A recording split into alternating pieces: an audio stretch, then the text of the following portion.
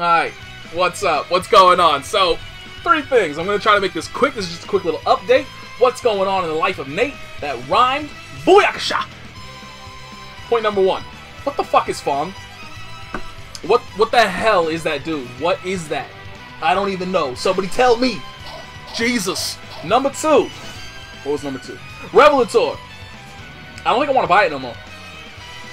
Not we, I don't know why I'm saying we. I watched there was a video posted, like an hour and a half long, of Sumito fighting the Jam player. I lasted approximately 8 minutes before I had to pause it and go find something else to do for a while because Jam was making me want to kill myself. Holy good golly, her voice is terrible.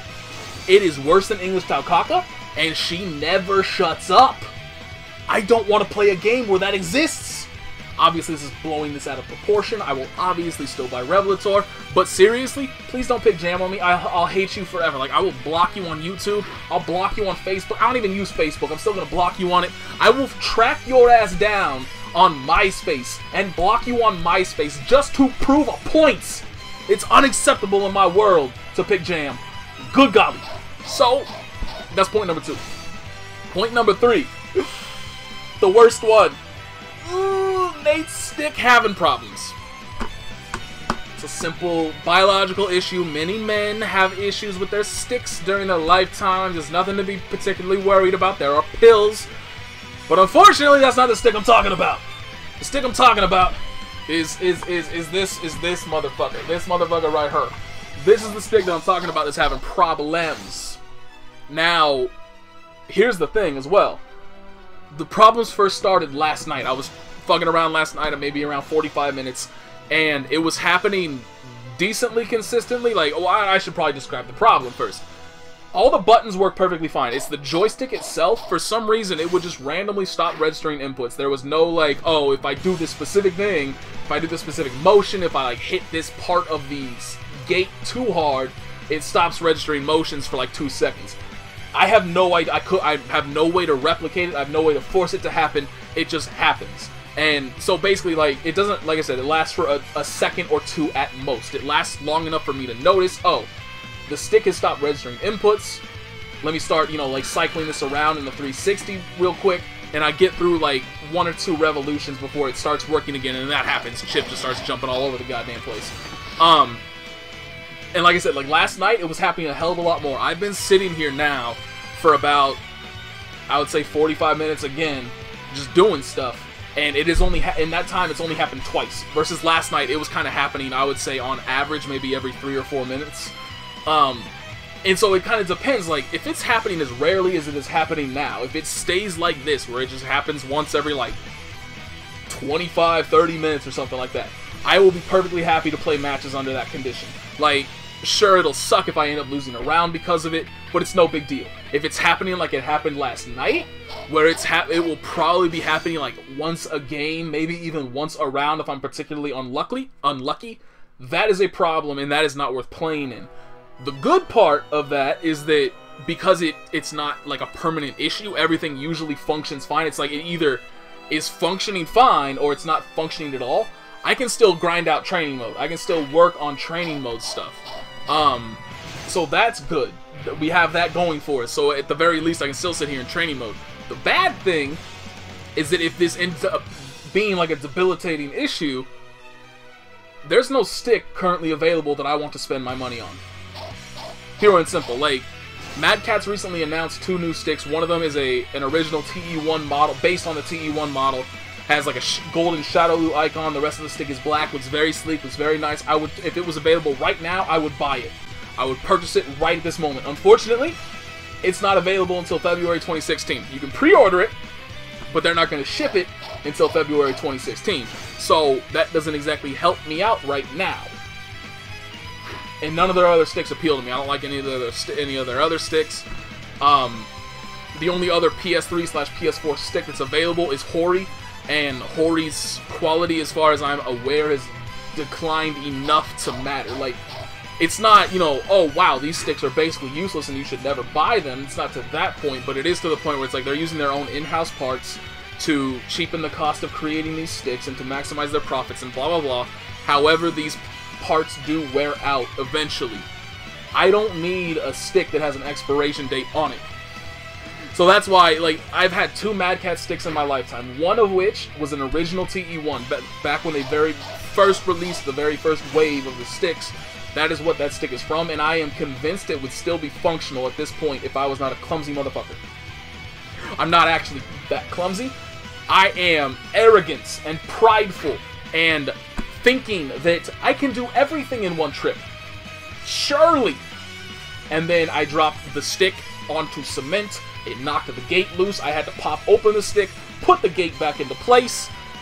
The problem with that stick is the gate.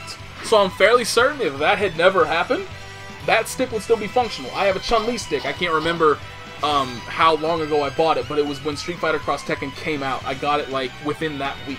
So if you care to look that up to see how long it's been since I've had that stick, that is still perfectly 100% functional, that's how long I've had that stick that is still perfectly 100% functional, that has suffered through a whole hell of a lot of Marvel. And Marvel is a game that requires a lot of motions, a lot of movements, a lot of button presses. A lot more than this stick has goddamn been through. So, if I'm going to buy a stick right now, it's going to be a Mad Catz stick, because I know I can trust the quality of that stick, if you understand what I'm saying. There's a lot of money to spend on that shit. Anyway, you may be wondering, well, why are we here, Nate? Because I can do stuff now. I can't do stuff. I can't. That's a bad start. I'm still not 100% consistent.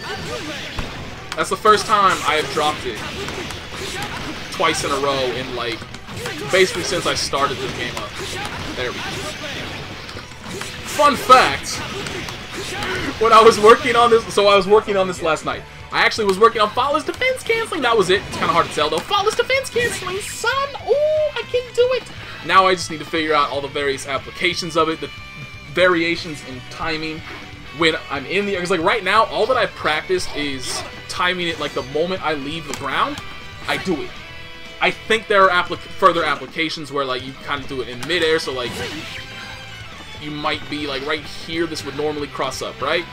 But if you time it correctly, it no longer crosses. Something like that. Like, that would be something that I need to work on to be able to properly time and get both hits of jumping heavy slash, that kind of thing, right? So, there's still a lot more work I need to do in regard to that.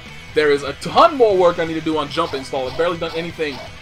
Only work I've done on jump installing is something that doesn't fucking work. This shit. Oops, not that. Dust doesn't have anything to do with it. Trying to... Oh, motherfucker.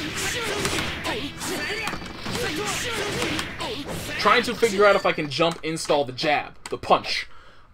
Turns out, well, number one, I couldn't get it. I don't know if it works. Like, I have no definitive proof that it doesn't work. I could not get it to work. But fun facts, you can combo close slash into that shit.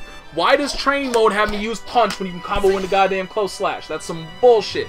You can very easily do jump install off of that, because that does work. So you can very easily do jump install off of that. So that is now my practice mode right there. I'm going to start practicing on that. There's further applications, blah, blah, blah. The other thing that I need to work on is my goddamn wall cling. And so, like, the best way to do it, as far as, oops, is like that, off of an instant air dash, where you're, like, right on the ground, so, like, you knock down. Oops, that was, okay. See, I got a lot of shit to work on. But yeah, so I need to work on wall cling in the corner. But basically, right now, I'm fairly confident in the combo. I'm fairly confident in faultless defense canceling, at least at a very basic level. Like, executing it, I'm very confident. Executing it in a lot of different scenarios, not so much. Jump install, completely, like, I'm terrible at it. I barely practiced it. But so I'm getting there. The problem is just the simple fact that the stick... Oh, hey, it actually... You saw a very brief... impossible to tell. Like, you would have to have been able to see my hands to see that I had started moving the stick, and Chip didn't move for like a half second. Yeah, I mean, that's just... It's a simple... Put purely, as it stands right now, I am very wary to play matches under these conditions, but I'm perfectly willing to do so because that is the third time this has happened in, like, almost an hour of playing.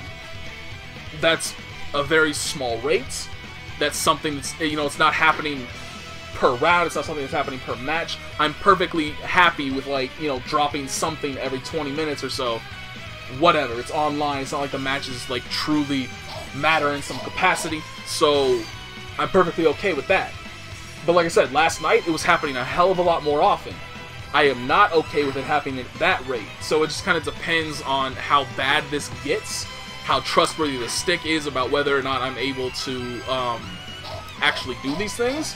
So either it's going to stay a very minimal problem that doesn't affect me too terribly much, or you're not going to see me play a match with Chip until February of 2016 when I get that Shadowloo stick. Those are basically the two options right now. Obviously, I am hoping for the former, because I don't want to just... I will get so bored of training mode. Like, this is day, like, 3 of me in training mode, and I'm already just like, alright, after 15 minutes, I'm done. I'm good. I don't need to do this no more. I'm tired of this shit. Can you imagine what it is in 2 months? I won't even want to play this game after another week of only, like, training mode and arcade mode.